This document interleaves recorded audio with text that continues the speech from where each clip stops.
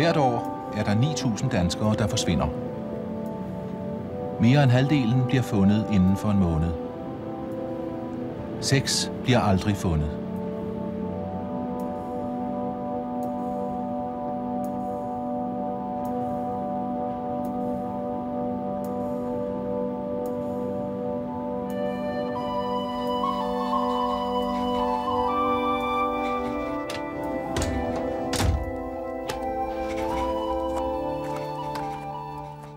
Hvordan er det at være far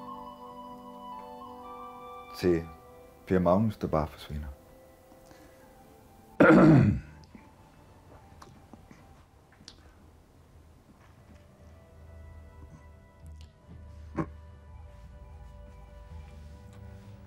Per Magnus Tengesdal var 33 år, da han en mandag morgen i 1987 traf sit livs beslutning.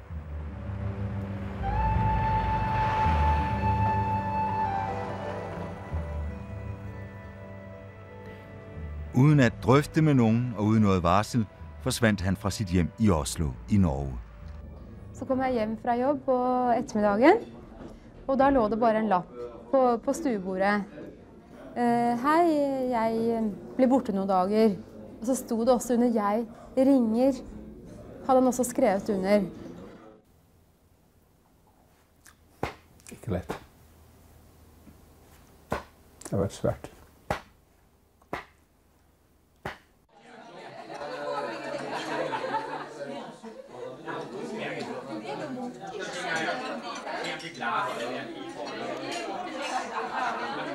Per Magnus blev som søn i en berømt norsk lægefamilie presset til at tage en uddannelse i medicin.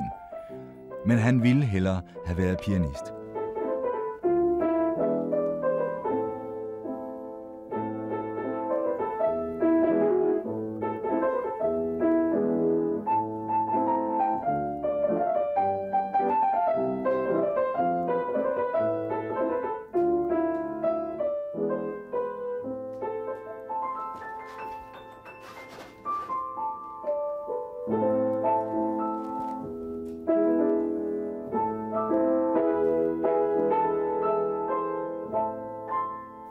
Det var det temaet han lærte meg.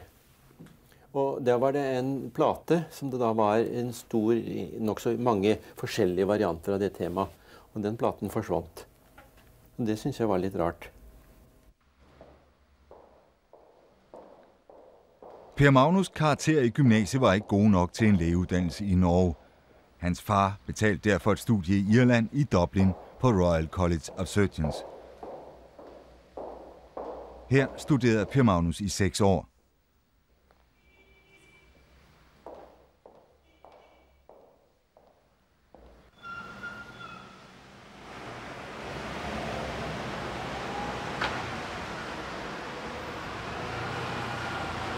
Klaveret blev droppet til fordel for et hårdt liv,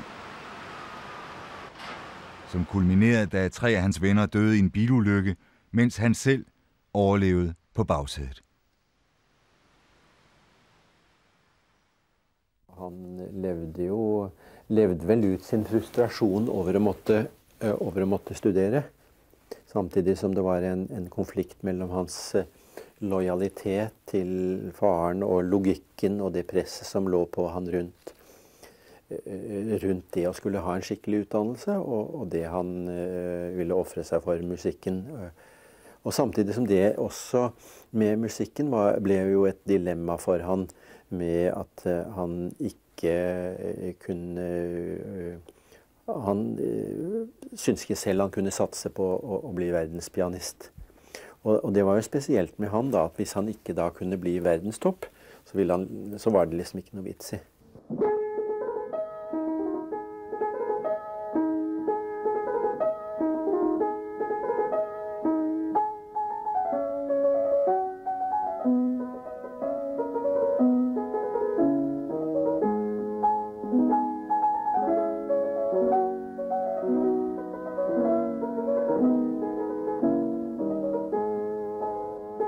Til at tilgive ham?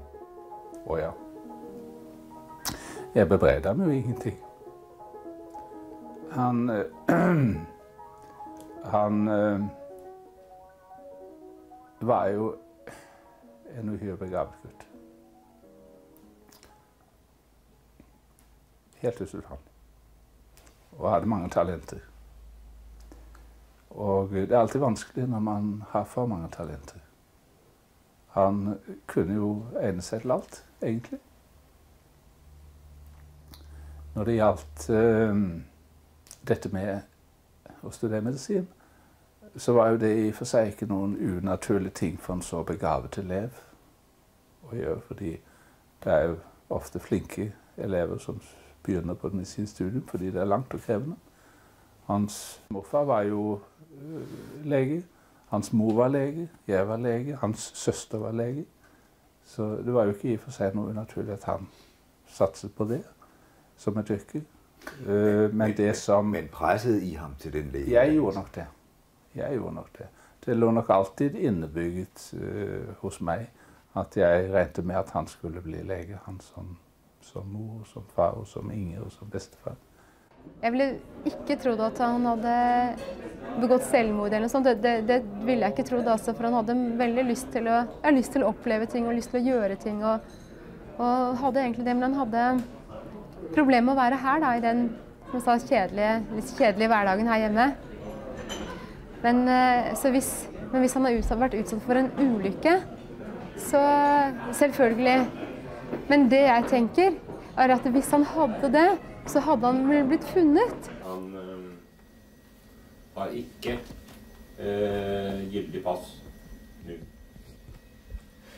Hvornår er det udløbet? Kan du si det? Det vet vi ikke helt, for det som de sier i Sarpsborg, at de oppbevarer dette her alfabetisk inntil et år etter at passet er utløpt. Etter et år så blir det lagt i bunker. Nå lovte hun i Sarpsborg å titte over disse bunkene på T for Tengesdal. Og det skal de gjøre.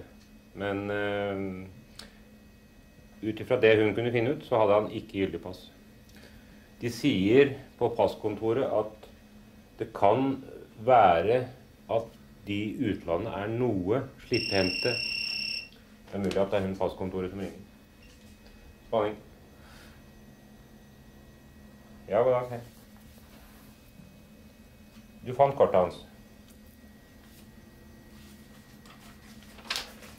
15.7.93, ja. Den datoen det gikk ut, da. Det er greit. Takk for det. Ja. Okay. 15.7.93. Utgått. Du får det jo til at lyde, som om Per Magnus blev presset hårdt af sine forældre, og som om vi står overfor et ungt menneske, som nærmest flygter fra dem. Ja, jeg tror det er en ganske rimelig forklaring. Og ikke bare foreldre, men jeg prøvde jo også å spørre Kari litt om det var noen grunn til at hun skulle flykte fra henne, og jeg synes at jeg så det samme mønstret, nemlig at de gikk inn og tok ansvar for hans liv på en måte som antageligvis må ha vært utholdelig for han. Samtidig som han hadde en syke som gjorde at det var kanskje lett for først foreldre og så Kari å gå inn og bestemme over han, som gjorde at det var et behov for han å kaste loss fra absolutt alt. Fordi at han var ikke klar for å leve en sånn normal hjemmetilværelse her. Altså, han hadde lyst til å gjøre noe annet, og det ga han uttrykk for også. Finne på noe, reise et annet sted, finne på noe. Der skal jo være en, der sier at det er slut. Var det deg, eller var det ham? Ja, det fikk ingen sagt. Hvis han er i live, da blir kanskje saken egentlig enda vanskeligere. For er han i live, så vil han jo ikke bli funnet. Eller så hadde han gitt lyd fra seg for lenge siden. Og da spørs det om han har da klart å skaffe seg en ny identitet på et nytt sted som vi kanskje ikke kjenner til. Kanskje det er hverken i Caribien eller i Nord-Amerika. Så en sånn sak, jeg har ikke noe erfaring med det. Jeg tror det er veldig vanskelig å gi et svar på det. Altså. Per Magnus var alltid vanskelig å forutse. Han var veldig impulsiv og gjorde ting. Det var veldig lav terskel for For ting han kunne gjøre som andre ville tenkt seg veldig, veldig nøye om før de gjorde. Vi har jo en million amerikanske dollars med til ham, som han har arvet. Det er han ikke klar over. Hvad tror du, han siger, hvis vi finder ham og giver ham den million? Jeg tror Per Magnus var aldri opptatt av penger eller status. Aldri. Han var mer opptatt av å ha det han ønsket der og da. En flaske martini og 40 Rottmanns sigaretter og reise et eller annet sted og spille golf. Noe utover det tror jeg ikke han hadde noe særlig behov.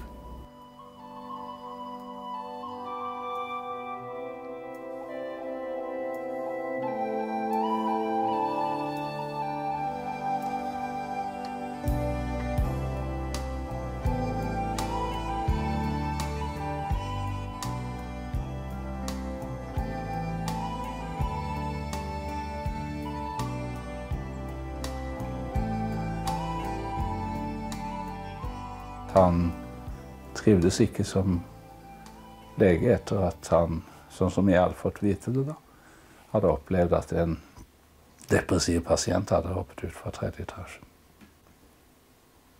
Sånn som Kari fortalte meg den gang, så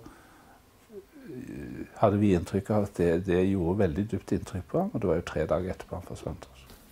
Det fremgår av sagsmappen, at afskedsbrevet skulle ligge i jeres papirer, men det er blevet væk. Kan du forklare, hva der er sket? Jeg kan vel ikke forklare noe særlig om det, men jeg ser jo av savnetmeldingen at dette brevet er levert til politiet når savnetmeldingen ble inngitt i 1987.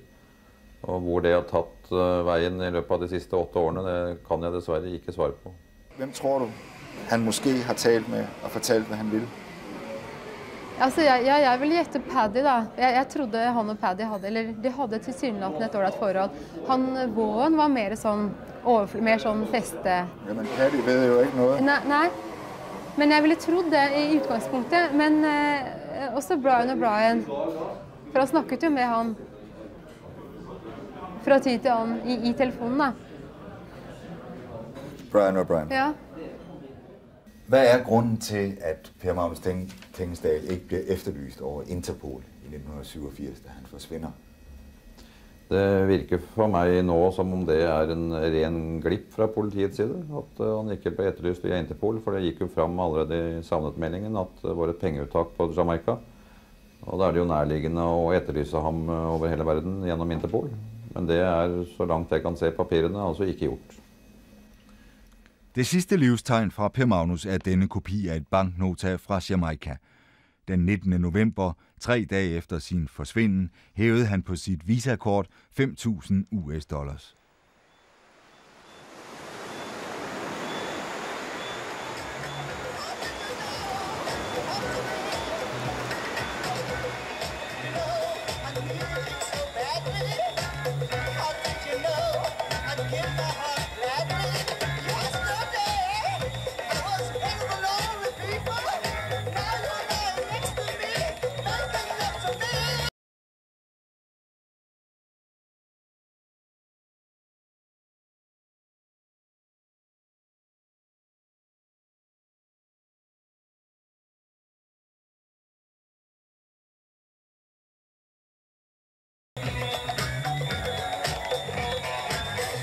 Han var glad. Nej. Hans mormor er død, hans mor er død, siden han forsvandt. Og du vil faktisk kunne fortælle, om han har arvet en masse penge, ikke? Jo. Altså, han har arvet efter sin mor, ikke? Da hun jo er død. Så har Inger, hans søster og Per, de har arvet halvdelen af hver af morens arv, ikke? Og det er der med 5 millioner til Per.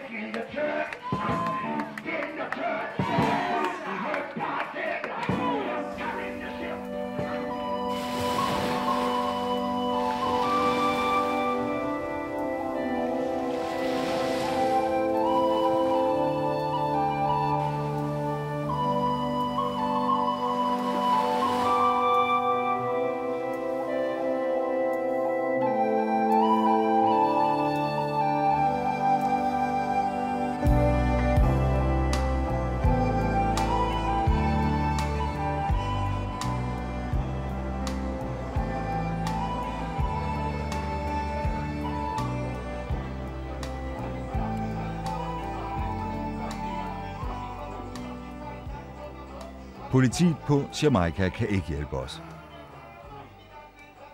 Meget tyder på, at svaret skal findes tilbage i Dublin.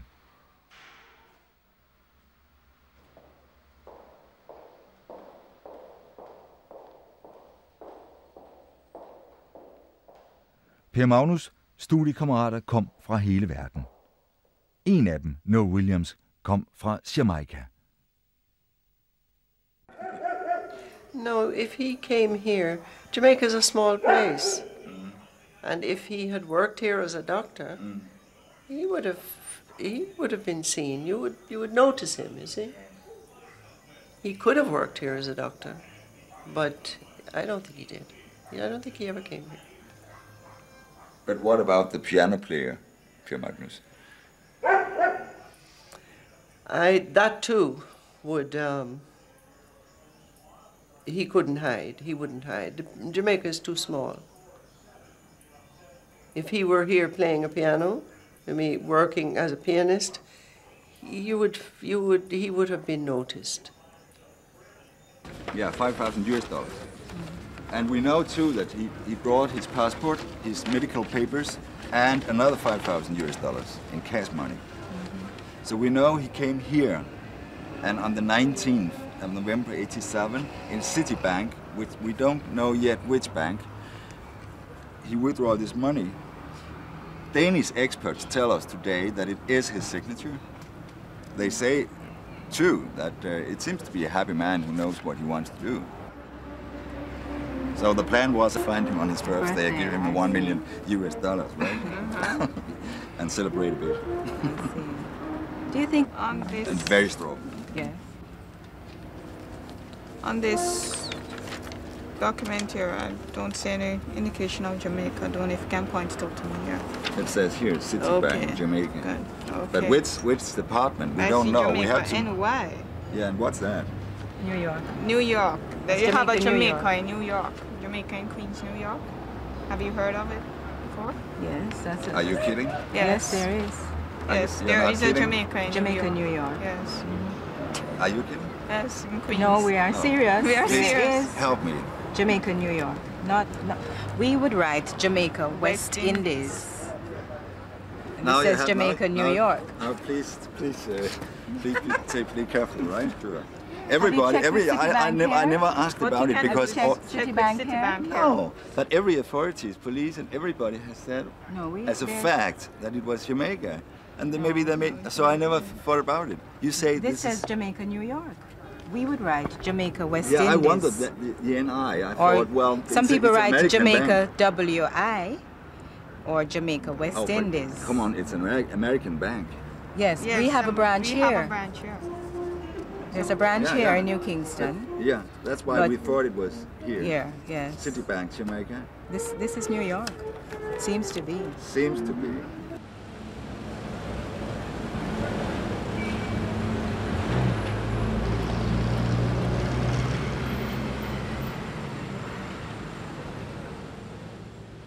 The question is whether this is the bank here in Jamaica or in New York. New York, this is New York.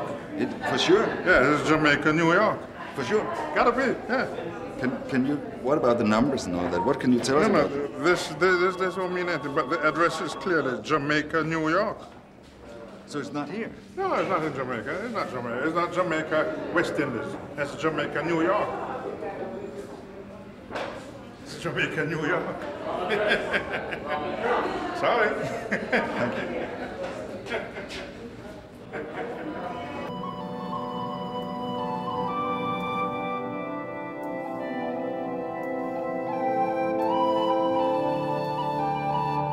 På 5 timer finder Interpol ud af, at Per Magnus ankom til J.F. Kennedy Lufthavnen i Jamaica, New York den 18. november 1987.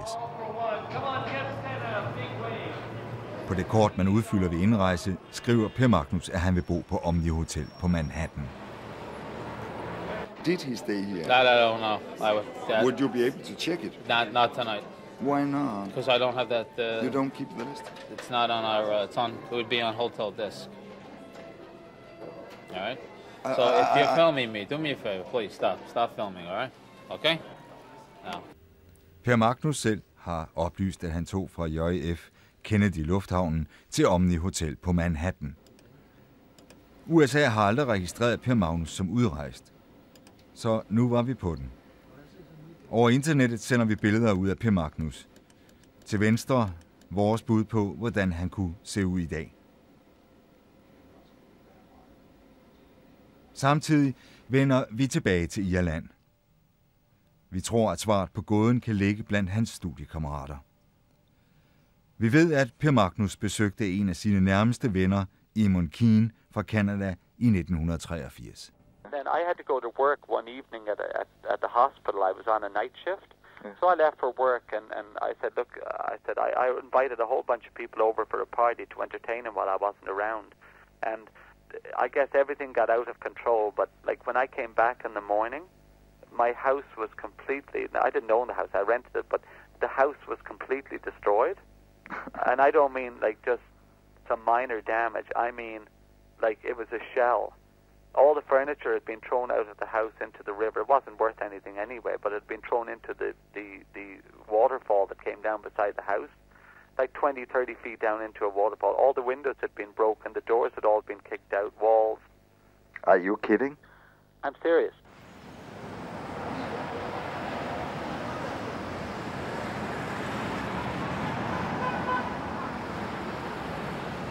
Vi kunne ikke få bekræftet, at Per Magnus overnattede på Omni Hotel Manhattan, men vi ved, at han næste dag hævede $5,000 i Citibanks afdeling i JF Kennedy Lufthavnen. He just needed Citibank. Would he go back to JF Kennedy Airport to do it?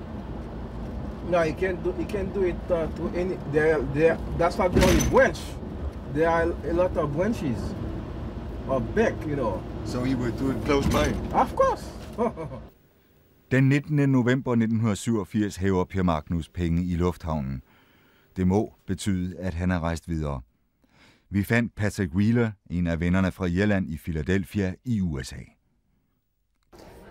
I called Lars maybe 3 or 4 times after that, and you know he had no news for me. And when he told me about this thing in Jamaica, I rang my friend Noel Williams, who was from Jamaica, and I asked him to see. He was working in Philadelphia at the time. In fact, I asked him if he could get on to his brothers down there and see what they could do. So that was a dead trail. And I called a few of his friends in Canada, Eamon Keane and those, and told them what the situation was. And but nothing. There was we were going to visit Eamon Keane this night. Yeah, they were good friends. Yeah, he sounds very nice. Well, really, there was, it was just a dead trail. There was nothing. So I didn't actively look for him. I wouldn't know where to begin looking for him. So of course you don't know where he is? No. Like to. We were good friends, and I don't know. I know he was depressed that time. So. He was? He was very depressed then.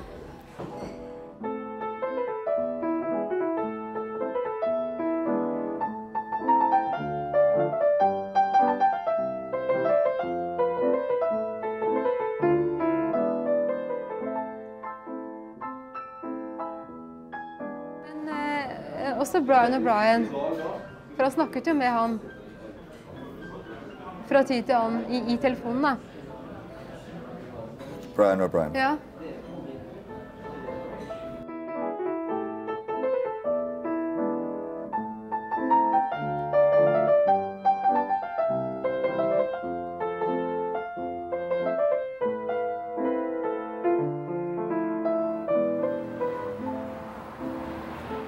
I saw him twice. I mean, he came back a second time to visit me, and he seemed in good spirits at that point.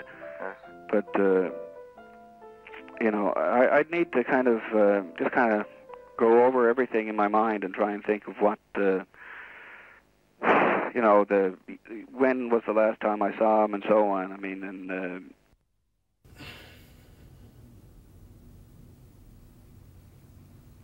I mean, I think that's very hard to do for somebody that's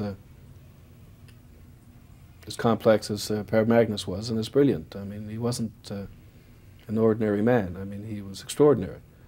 And he was good looking, very attractive. I remember walking down Grafton Street, which is kind of the fanciest fashion street in Dublin. And seeing all these beautiful models walking up the street, peering and gazing lovingly at Per Magnus. So, I mean, he had everything that you could possibly want. I mean, he had money, he had good looks, he had intelligence, he loved life, people liked him naturally.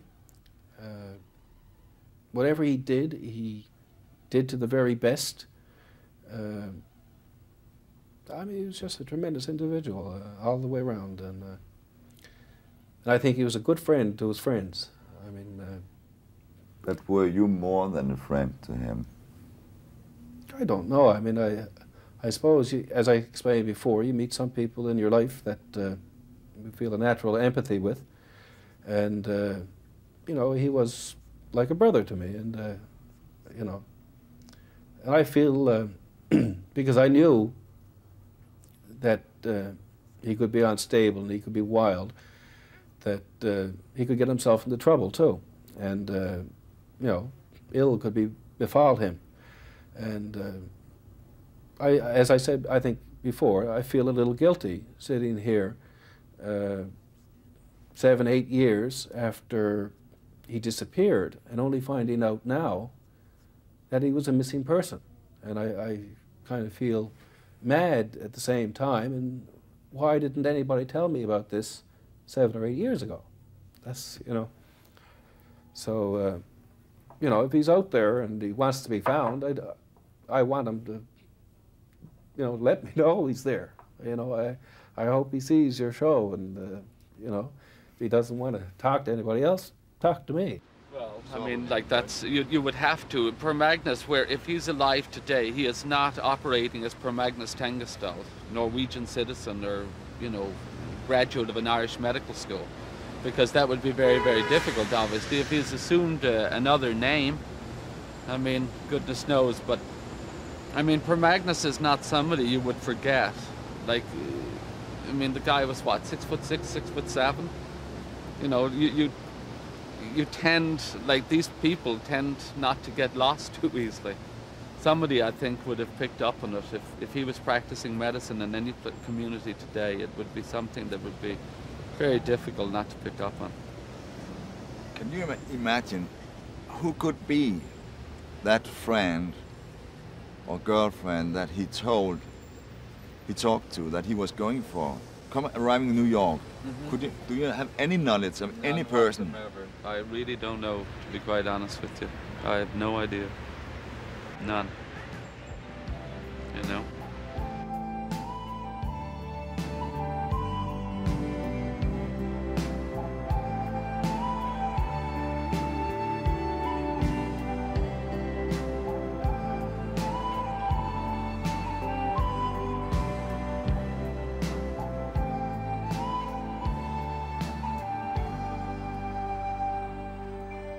Der er ingen tvivl om, at vi med Eamon Keane og Brian O'Brien har fundet de nærmeste venner. Men hvordan kan det være, at Brian O'Brien ikke kan huske, om Per Magnus har krydset Atlanten og besøgt ham 1 eller 2 gange? Den første gang gik ikke stille af sig. I don't know who destroyed the house, or, you know, I mean, destroyed is a pretty oh, come on. strong word. You told me on telephone that he did it. In Newfoundland, no? Yes, I remember that. Were you at the party? Yes. Well, there's the man himself right there. What happened? I went to work. So he probably is responsible for this. Who did it, Brian O'Brien? He probably did. This was... What happened? What happened?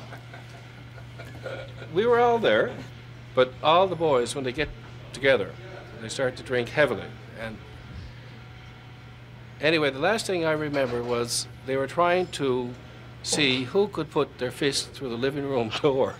And I don't know if Eamon was there. And I said to Per, and I said to the boys, I said, this is completely nuts. I said, what are you doing? This is somebody's house. I didn't know whose house it was.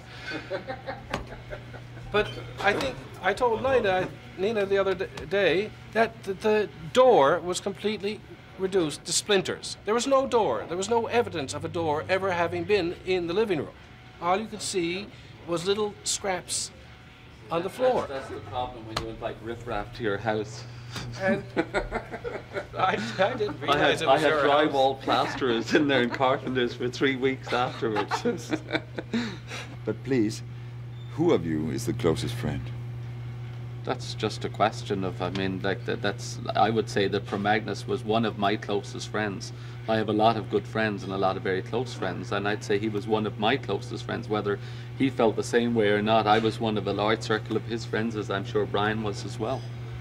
I can't say that Brian was, or I was, or Joe Soap was. I mean, everybody has different opinions on stuff like that. But no, but can you agree that finding and meeting and talking to you two, I am very close to the closest friends? I'd say that Brian and myself were among his closest friends, sure. And I would think that if Per Magnus was still alive, and I've said this to you before, and it's no secret to Brian either, I couldn't imagine Per Magnus being in North America, being in Canada, wherever, and not making any effort to get in touch with me or with Brian or among others. It just doesn't make any sense to me.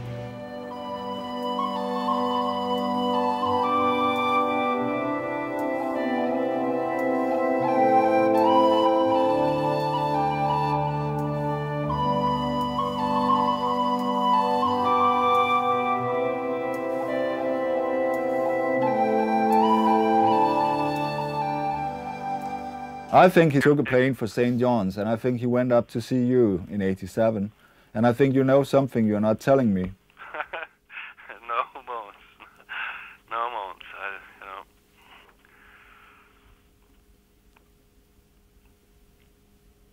First, I don't know if there's any flights from New York to here. I don't think there's anything directly.